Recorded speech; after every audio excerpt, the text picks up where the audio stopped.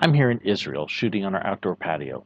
Now, if you're coming to Israel to walk in the footsteps of Jesus, one of the things you're most definitely going to be doing is visiting the Church of the Holy Sepulcher. It's supposedly the site where Jesus was crucified, buried, and rose again. But there's also a competing site on the other side of the city called Gordon's Tomb or the Garden Tomb. It also claims to be the place where Jesus was crucified and buried and rose again. So, which one is it? Well, let's take a little walking tour through both of them, talk about each, and then see if we can't come to a conclusion. We're going to start off at the Church of the Holy Sepulcher. This is the oldest church claiming this.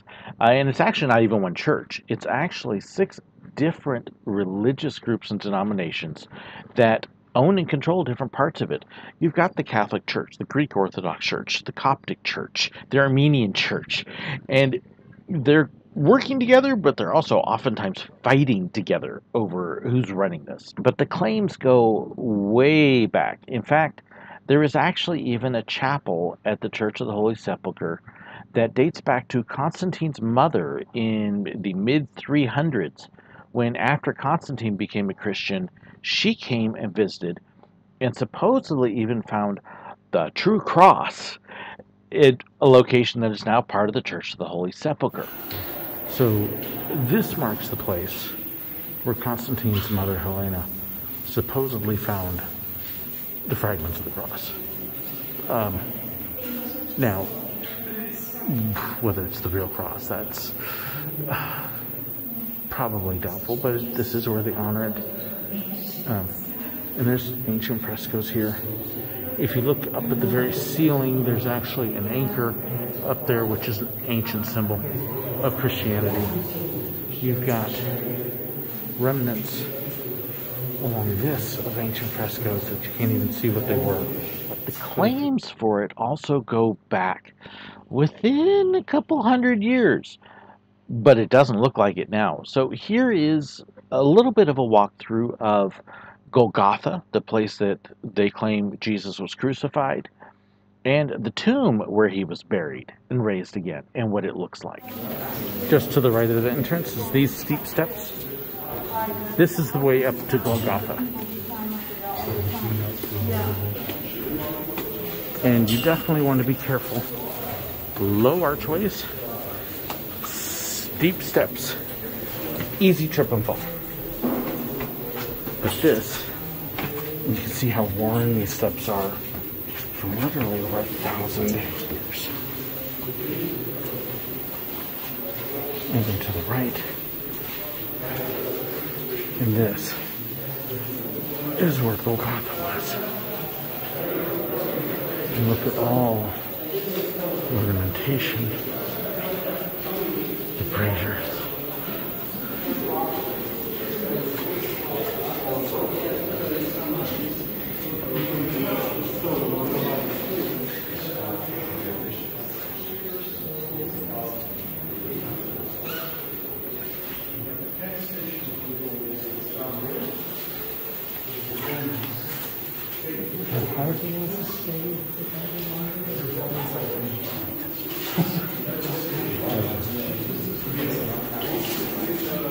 Then you can come up.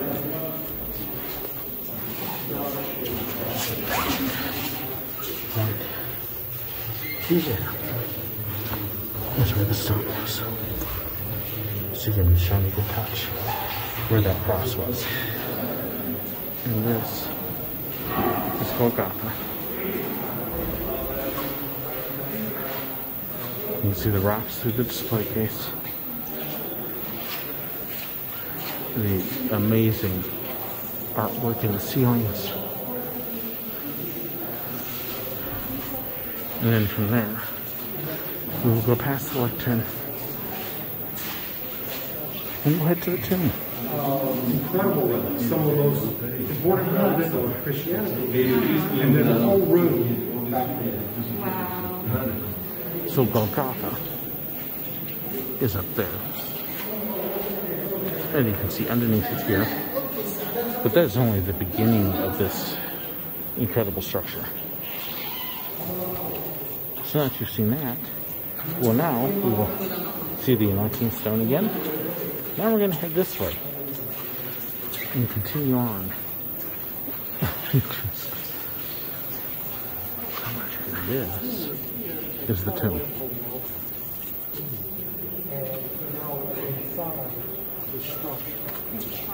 This is the actual, and as I was going on.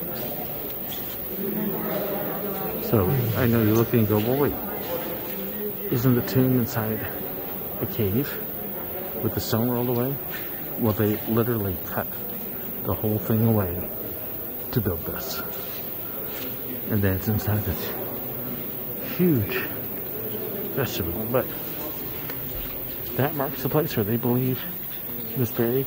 Now, this is something I didn't get to do last time. We didn't get to go inside because the lines are crazy. But now we can go inside itself.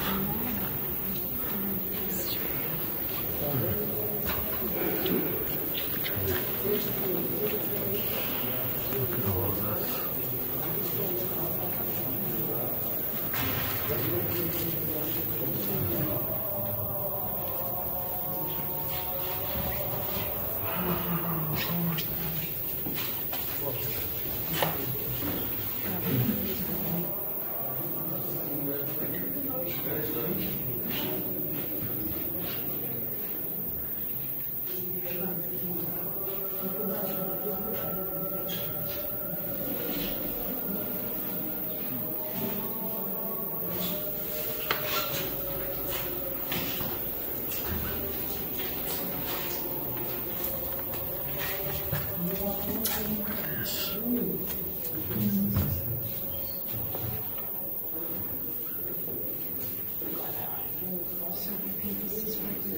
They think this is the slab they laid him on.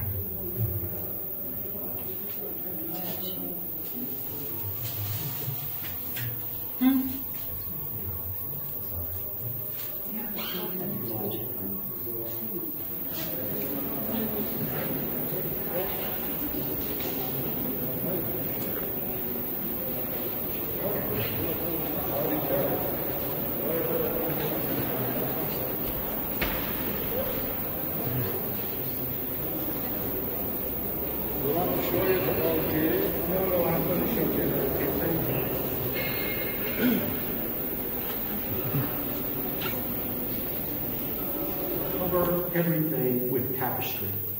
And the floors, and then they have a worship service, and then they take it out. It's sort of a common ground. But these tombs are first century, and supposedly they're connected to Joseph of Arimathea. That he wasn't buried, he did not choose to be buried in this, but this is, so we know there were tombs from the first century. So that's a little bit of a look at the Church of the Holy Sepulcher. Now keep in mind, this is 2,000 years of churches worshiping there, burning incense, decorating, people praying. So it has changed quite a bit. Now, of course, this doesn't look like it did 2,000 years ago. Where they claim Jesus was buried, the slab is actually inside a stone church that was part of the tomb. And the whole mountain around it has actually been cut away to build the stone church over the slab. And so it looks nothing like it did back then. But is it the right place? Now, the Church of the Holy Sepulcher, of course, is in the modern-day boundaries of Jerusalem. And back in the 1800s, a man named Gordon looked at that and went, now, wait a minute. The Jews don't bury their dead within the city limits. They don't the Romans didn't crucify people within the city limits. And the Church of the Holy Sepulcher is within the city. So therefore it can't be it, because those don't match. And in looking around, he found another place that is actually on the other side of the city, outside. There's a garden there. There is a mountain right by the old road that went out of the city that looked a little bit like a skull. And it had a tomb, a possible tomb. So here's a look at the garden tomb that could be another potential site. I read also more about this place. This goes in archaeological terms more back to the time of Jesus. Like 200 years after Jesus, they found a drawing of a boat with people in, and people had to keep themselves secret in that time as believers. So they wrote, "We were here," and it could be that there have been believers over there in that time that worshipped Jesus because he rose from the dead. Archaeologically, we are not 100% sure in this place, and also not in the other place. Why? Because Jerusalem has been destroyed different times. So it's you have to dig very deep to find proofs of the reality. Later on, after Helena, the mother of Constantine, discovered this place, after 1700 years, people became interested in this area. You can see the channel that goes down in the middle, and all the juice would run down that channel into this reservoir. It's a lot bigger than the picture made it look. Yeah. And they would use young ladies not to hurt the grapes and the wine, to tread out the grapes actually. It's in the tomb at your right side. Jesus Christus, Alpha and Omega. Jesus, the beginning and the end. Now, when I was 24, I didn't want to believe that anymore. I turned my back to believing because I had a few difficult experiences as in a broken background of my family. But then a very nice lady, a believer from a traditional church, rented a room to me. And she told me, she saw that I had a difficult time. She said, "I had such a wonderful experience." She said, "I was in my room, I was very sick, I was dying, and suddenly Jesus appeared to me, and I was healed." And then I opened my heart to the Lord. I said, "Lord, I cannot do it anymore." He really said those words, "Please come and help me." And he has been always faithful. And he wants to be also faithful to you. Yeah, very. Now, this is not totally a right picture of the tomb. We have another one of an archaeologist. Jesus Christus Alpha. And maybe that's the place then where probably Jesus had been laid.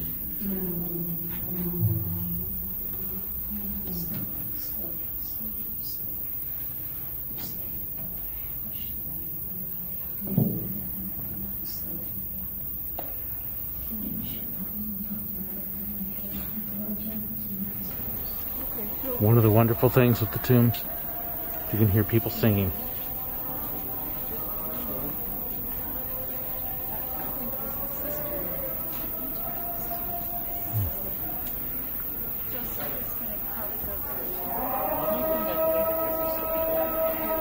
And there, is there a call to prayer? No, there's still people in there. Yeah.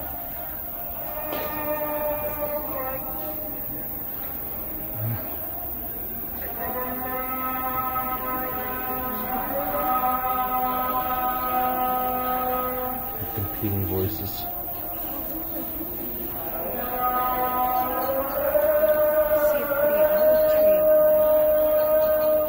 So what you see behind me is the garden tomb. It's one of two possible locations where Jesus was buried. There's a place over here called Golgotha, which the stones look like a skull that he could have died. But evidence is either way, but even so close. So close to where Jesus died, was buried, and raised again. And the gardens around here are just beautiful. And you can see the gardens. You can see what it looks like. You can get a feel for what it looked like back at the time Jesus died. Now, they're having to do some reconstruction work on the skull right now because part of it has collapsed. And they're trying to essentially rebuild it so you can see what it used to look like. It looks like it fits the description versus the Holy Sepulcher that looks nothing like the descriptions. So, which is the real one? Well, here's some things to consider. One, the Church of the Holy Sepulcher, that site at the time that Jesus was crucified, actually was not in the city limits at that time. It was outside. And it was on a main road that left the city at the time. So, site-wise, the couple criticisms, it could be it. The thing that's hard with the Church of the Holy Sepulcher is that you can't see the skull. You can't see what it would have looked like because they've built so many churches and chapels and just really transformed the whole area so it looks nothing like it would have back then. Whereas the garden tomb looks exactly like it could have looked.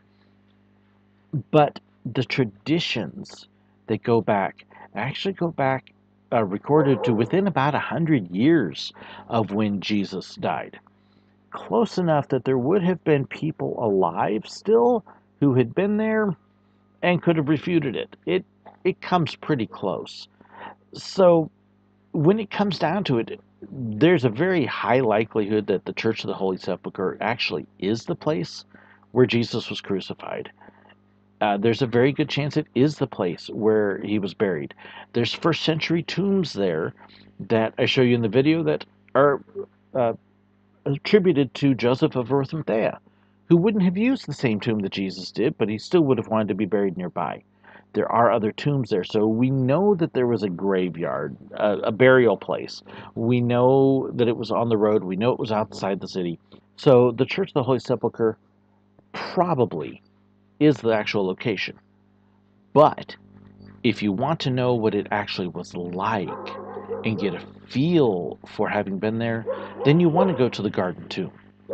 So I guess the long answer would be you really need both. The physical location, but then to be able to take the presence and the atmosphere and the visuals of the garden tomb.